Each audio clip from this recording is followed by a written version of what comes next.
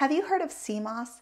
It's going viral for its potential ability to promote weight loss, but does it really work? Stay tuned because I am sharing everything you need to know about CMOS and weight loss.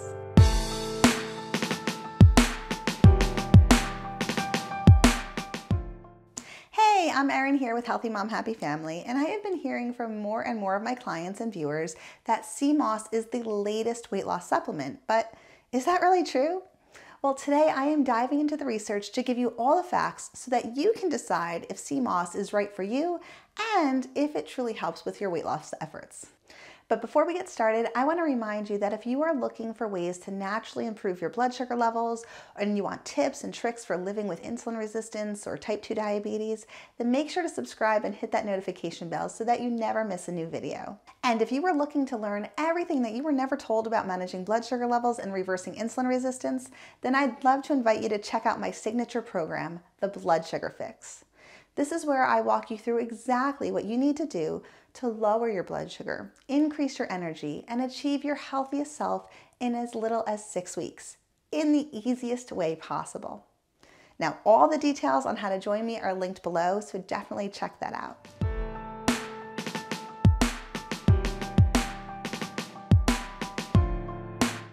Okay, so let's dive in and look at what CMOS is and if it really helps to support weight loss and the pros and cons to this sea vegetable. So first, let's talk about what CMOS actually is. So CMOS is a type of seaweed that grows near the seabeds, especially on the northern and western coasts of Europe, and it is rich in a large amount of vitamins, including vitamin A and C, E, K, and B12. And CMOS has actually been used for centuries to treat a variety of ailments, from asthma to thyroid issues. And it's also high in dietary fiber, so that can help to promote satiety as well as aid in digestion. So let's check out the actual nutrition profile of CMOS. In a 1/2 cup serving of CMOS, you're getting 16 calories, 3.5 grams of carbohydrate, and 2.5 grams of fiber. You're getting just a little bit over 1/2 gram of protein and very little fat, only 0.1 gram of fat. But in that 1/2 cup serving, you're getting a 97% daily value of vitamin A. So you're getting a really rich source of vitamin A in CMOS.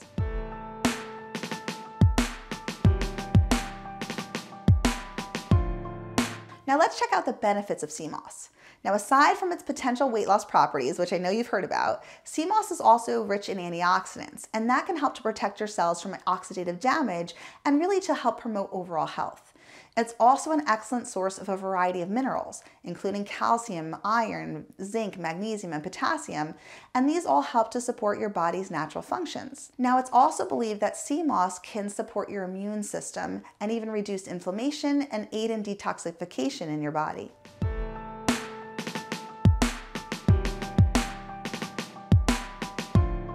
So now let me answer the question that I know you tuned in for. Can CMOS actually help you to lose weight?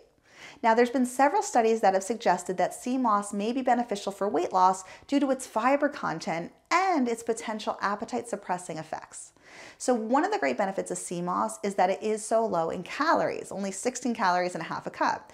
So it's a really great way to add bulk to your meals and add volume and help you to feel more full while providing very little calories. That can lead to a calorie deficit, especially if you're eating smaller portions somewhere else during the day, and that of course leads to weight loss.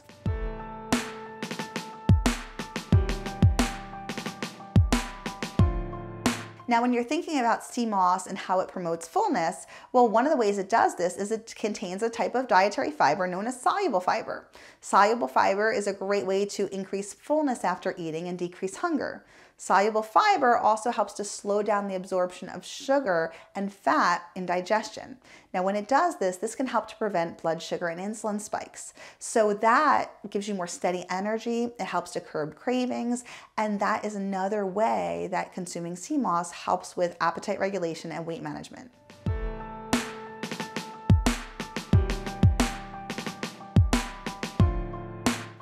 Now, outside of appetite, can CMOS actually reduce body fat on its own?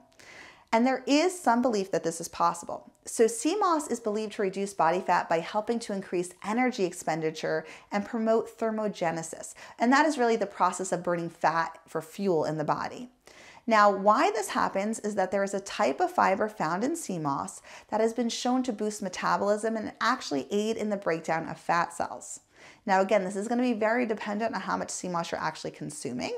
And there has been small amounts of research on this, not enough that I can say this will impact everybody in the population, but it's something to consider. Now, the other benefit of sea moss is that it has been linked with improving insulin sensitivity. And when we become more sensitive to insulin, we don't need as much of it. And that can also help with reducing fat accumulation in the body. Because when we're in a period of insulin resistance and our body is producing more insulin to force sugar into the cells, insulin actually stores fat versus burns it. So it's harder to lose weight if you have insulin resistance and higher levels of insulin in the body.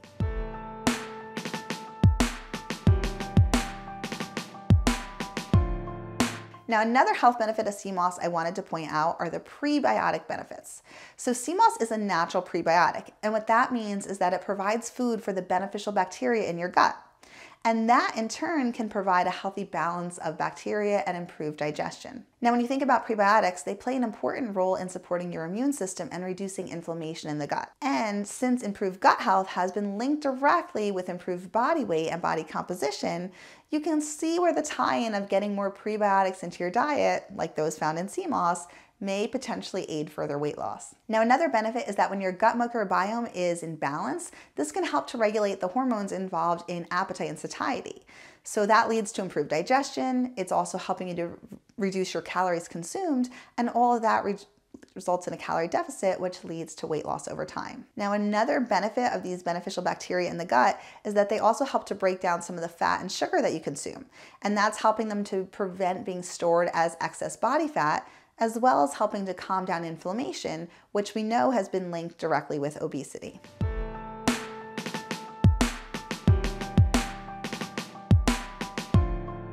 Now, before you go and consume a whole bunch of sea moss, I want to talk to you about the potential side effects of sea moss. Now, generally, sea moss is considered safe to consume, but it can cause some side effects like bloating, nausea, and diarrhea, especially if you're consuming large amounts and you haven't consumed it before. Now, one thing I do want to point out is that sea moss has a high level of iodine, and you should avoid consuming large amounts of sea moss because you don't want too much dietary iodine.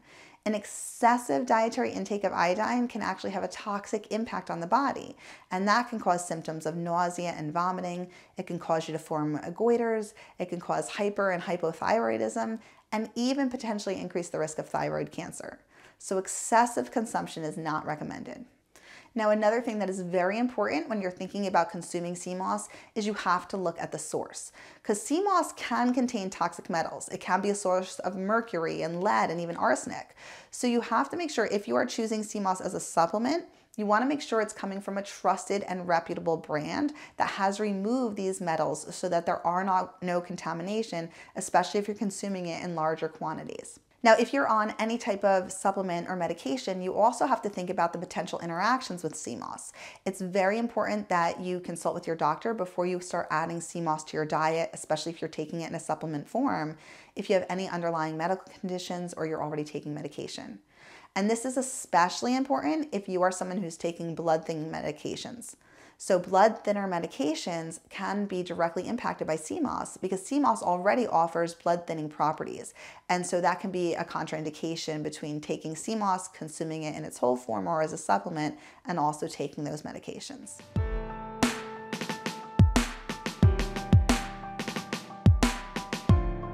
So let's talk a little bit about sea moss and how to consume it.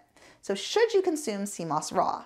And the thing about sea moss is you really don't want to consume it raw because it does contain toxins that can be harmful when ingested. So the best way to consume sea moss is to soak it overnight and then rinse it thoroughly before you consume it. Sea moss should also be cooked before eating because it can contain bacteria that can make you sick. So cooking can help to kill this bacteria to reduce the risk of foodborne illness.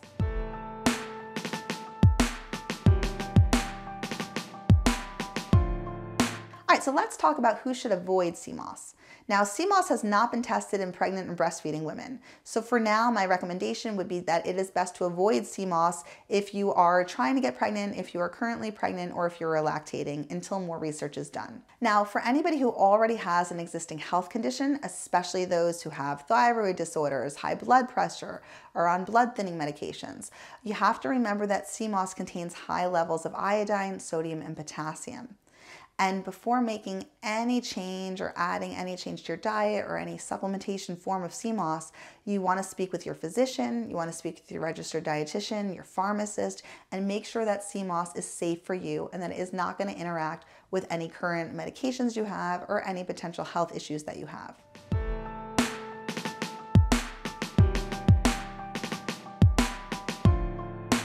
Now, I know a lot of you tuning in have type 2 diabetes or you have insulin resistance, so you might be wondering, is CMOS beneficial to people with type 2 diabetes? And here's the thing to note. So if you've been diagnosed with insulin resistance, prediabetes, type 2 diabetes, you might want to consider adding CMOS to your plate because it's a sea vegetable and it has been linked with improved insulin sensitivity, which means it might help with blood sugar regulation. Now, another benefit about CMOS is, as I mentioned before, it's a natural prebiotic that helps to improve gut health. It can help to reduce body-wide inflammation, and all of those things can be beneficial when it comes to type 2 diabetes and blood sugar management because it can really help regulate the hormones involved in appetite control, helping to boost metabolism, helping to accelerate the breakdown of fat cells. But remember, if you are on medication for managing type 2 diabetes or insulin resistance, you have another comorbidity like hypertension or hypothyroidism and are on medications for that, then it might be contraindicated for you. So there's no way to give you an actual recommendation. The best recommendation when it comes to CMOS is to speak to your physician about your own individual needs and to see if there is a risk or a benefit and what would be better for you. For some people, the risks outweigh the benefits, and then it's best to avoid.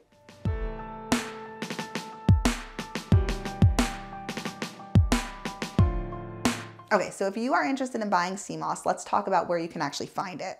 So there are a variety of health food stores and online retailers where you can get CMOS.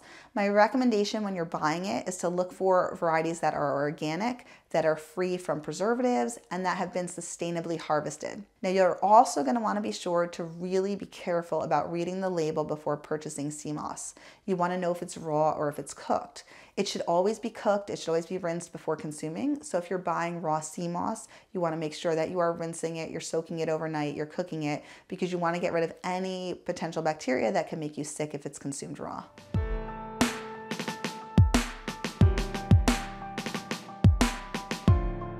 Okay, so you're probably wondering how you actually consume CMOS, right? So if you want to make CMOS part of your diet, there are a couple different ways you can add it to your plate. One of the most common things you're going to see, especially when you're searching for CMOS online, is you're going to see it in supplement form. It could come as a capsule, it could come as a gummy. You can also find CMOS in a powder or a gel form, and these are really easy to add into things like smoothies or even put them in yogurt or soup. So there are a variety of ways to consume CMOS in that capacity. Now you can actually get CMOS in its whole form too, and this is a great way to add it to dishes to really gain the fiber benefits, to gain that volume along with the nutrition. So CMOS can go into soups, it can go on salads, it can go on side dishes, smoothies. There's a lot of ways, and I actually have a CMOS drink recipe I'll link to below you can check out. But just remember, the most important thing is that CMOS should always be cooked before you consume it because it can have toxins, it can have bacteria, and if you're consuming it raw, it can make you sick. So always soak it overnight, make sure to rinse it, make sure it's cooked before consuming.